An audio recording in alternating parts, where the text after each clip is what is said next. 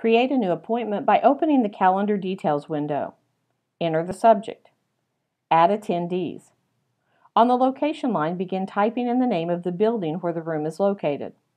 All rooms are programmed into the system, so available rooms will begin to appear. Choose a room. If a location is unavailable, a red warning line will appear below the location line indicating that this resource cannot be scheduled. Click on Suggest a Location for other location options, which will appear to the right of the detail screen and can be selected, or select a new appointment time.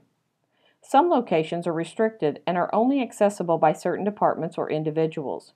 These locations will appear as conflicting if requested. Some locations require approval for use. In this case, the location will tentatively be added to the appointment time, but will not be permanent until the location has gotten approval. If a location is declined, the meeting originator will receive a message of the unavailability of the location, and the originator can request a new location. When this occurs, new messages can be resent to all attendees, informing them of the modification, and the location will be changed on everyone's calendar. Some locations are first come, first served. When these locations are scheduled, if there is no conflicting scheduling, they immediately appear as approved on the calendar appointment.